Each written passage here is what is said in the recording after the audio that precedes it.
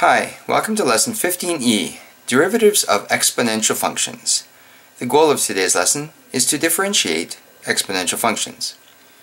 Sort of interesting, perhaps, or a weird coincidence, that today's lesson is 15e and we're exploring exponential functions, and there'll be another e that pops into this lesson as well. So let's just say, for example, that f of x is an exponential function a to the power x. If we use first principles to differentiate this, we'll take f prime of x, and we know that is the limit of f of x plus h minus f of x all over h as h approaches 0. We know the function is a to the x, so it's going to be the limit of a to the x plus h minus a to the x all over h as h approaches 0. So this a to the x plus h, that is one of the exponent laws that we've learned many years ago.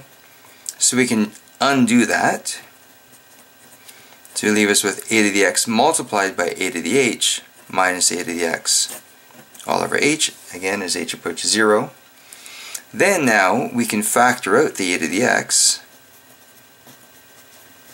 So the limit of a to the x multiplied by a to the h minus 1 all over h as h approaches 0. And then because this a to the x doesn't have an h in it, we can factor that out to the front. So you have a to the x multiplied by the limit of a to the h minus 1 all over h as h approaches 0. So because we're saying that a to the x, well, a to the x we know is the original function, and f prime of x is this a to the x multiplied by this limit here, we can say that actually this is a constant. As h approaches 0, we get that to be a constant. So what we can then say is f prime of x here is equal to, and this is a constant, k f of x, where f of x is just this a to the x that we started with. Okay, and then we'll just rearrange this briefly just to show what we're meaning to show here. So we'll say that f prime of x divided by f of x equals k. So we're just rearranging this to isolate the k here. So in effect, f prime of x divided by a to the x is equal to the limit of a to the h minus 1 all over h as h approaches 0. So now I'll show you a little demonstration which will show what happens when we take this ratio of the derivative of f prime of x, or sorry, the derivative of f of x, which is f prime of x, divided by the original function f of x, which in this case is a to the power x. Okay, so here's a little geometry sketchpad software that I'm going to use here. Over here, I'm hoping you can see this okay. This is showing the ratio of the slope of this, or the gradient of this tangent line, and the value of the graph, this function y equals a to the x. And right now the ratio is 0.59. Right now the function is y equals a to the x, where a, the base, is 1.8. So I'm going to put on a trace. Take that off and put the trace here. So I'm going to trace this point. This is the derivative point right here. This is equal to the derivative right down here. And here is a point A that I'm going to move along the curve. So as I move this along the curve, oh, where's that trace gone? Here, let's go there. Okay. Okay, so while I trace this so I can see what the derivative function will look like as I move the tangent along the curve. Notice a similar type of curve as that exponential function itself. Okay, now I'm going to clear that trace for now. I'm going to now change the base. Instead of having 1.8, I'm going to change that base value to a 2. Notice now that the ratio changes to 0.69. I'm going to turn on this trace.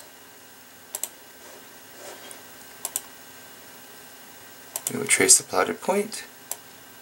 And we see, notice that the derivative, the trace of the derivative is actually getting closer to the actual curve we have. Okay, so I'm going to erase that trace. I'm going to go back in here and I'm going to change the value to say 2.25. Notice now that the ratio of the gradient of this tangent line and the y value is 0.81. I'm going to put on the trace again here, and I'm going to move the derivative, or I'm going to move this point A. Notice, of course, that the derivative is actually getting closer to that curve. I'll erase that again. Now I'm going to change this a little bit higher. I'm going to change this to 2.5. The ratio is increasing more. I'm going to trace that D point again. And we notice again that the traced derivative point, the value of the derivative, is getting closer and closer to the actual curve that we're using.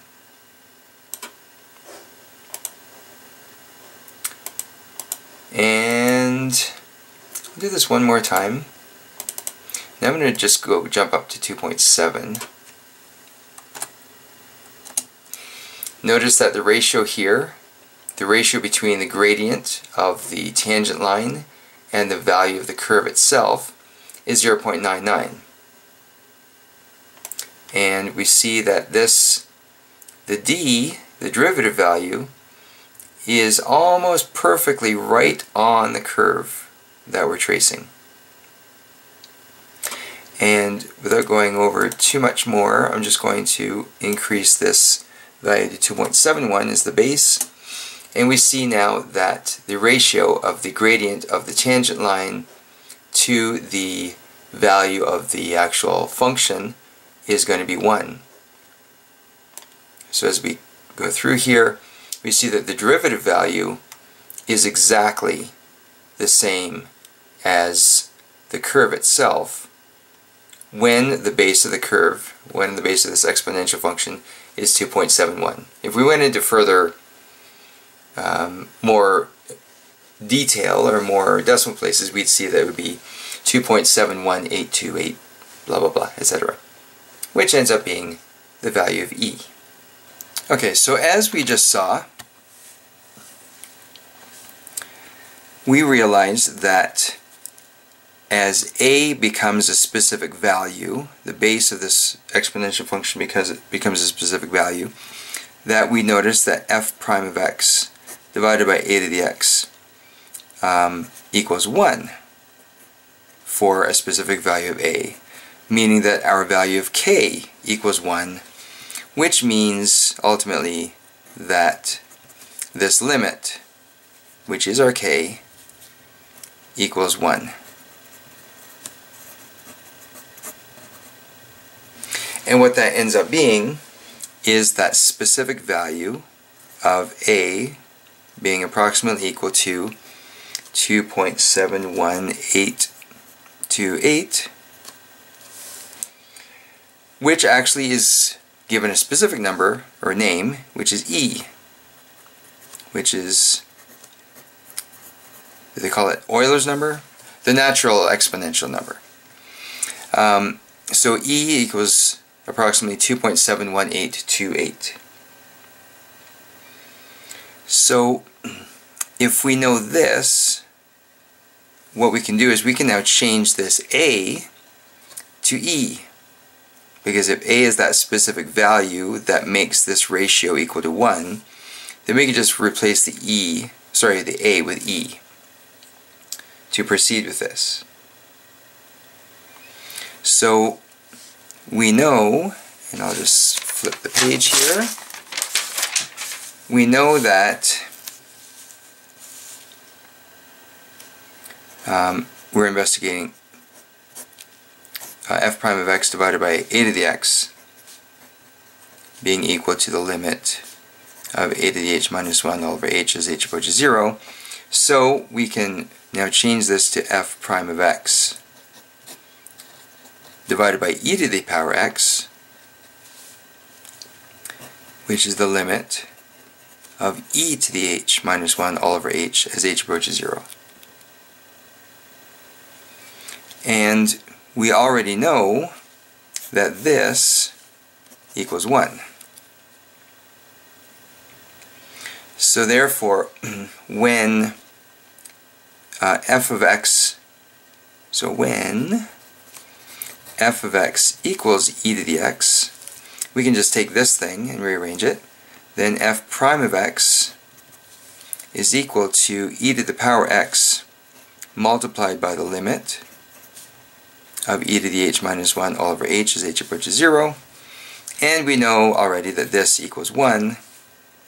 So that means that e to the x multiplied by 1. Therefore, when f of x equals e to the x, f prime of x equals e to the x. So what does that mean? Well, that means that the gradient of our original function is actually the same as that function value, or the y value of that function, for all points on the graph. So if you were to draw, and I'll draw a very, very rough sketch here, a graph of y equals e to the x, for example, that means that the tangent, the gradient, anywhere along this curve, the gradient is going to equal e to the x. So the y value of this function will be the same as the gradient to the function anywhere along the curve. So that's pretty amazing, I would say. So this then leads us to some fairly useful derivative properties. If f of x equals e to the x, then f prime of x equals e to the x.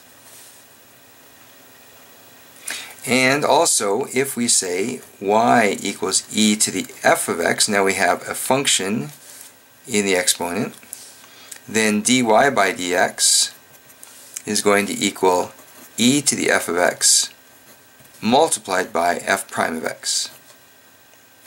Hence, utilizing the chain rule for that. Okay, so we're going to take a look at some examples tomorrow. In the meantime, what I'd like you to do is, I would like you to look at examples 9 and 10 on page 374, followed by taking a quick little perusal of questions 1, A, B, C, E, G, H, J, L, M, O, 2, A, B, D, E, G, H, 3, A, C, 4, and 6 on page 375.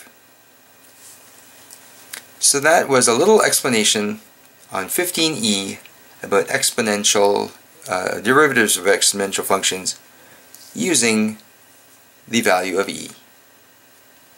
So thanks for watching, and we'll see you in class.